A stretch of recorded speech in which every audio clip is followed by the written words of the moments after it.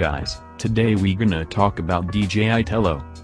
Even from our brief time with the DJI Tello, we can tell it's going to be one of the best drones of 2018 with a ton of smarts and surprisingly ample performance for its small size.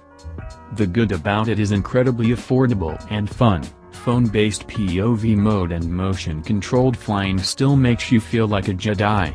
But the bad about it is light enough to be carried away by a breeze and not designed to be flown outside. There's never a shortage of drones at CES 2018 these days, but if you look past all the hexacopter and quadcopters designed for extreme performance, DJI unveiled something uniquely simple with the DJI Tello. Unlike the company's previous products, the $99 DJI Tello is more of a tiny flying toy to help kids in starting filers into the air.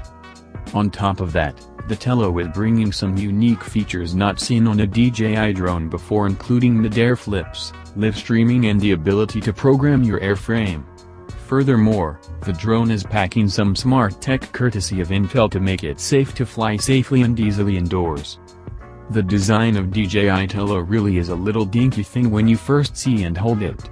Whereas we could hold the DJI Spark in an outstretched hand, the DJI Tello neatly fits into just the palm of our hands. Measuring just 98mm to 92.5 to 41mm and weighing 80 grams, it's an incredibly small drone compared to the rest of DJI's lineup. The Tello is essentially a smaller DJI Spark in every way. It packs the same flight stabilization technology and Intel Movidius Myriad 2 VPU in the company's last micro drone. This means you can launch the drone from your palm and control it with hand motions like a Jedi. Unfortunately, shrinking things down has led to some downgrades. The drone's camera utilizes a 5-megapixel sensor that can only record 720p videos. The Spark has a 12-megapixel camera capable of capturing full HD 1080p footage.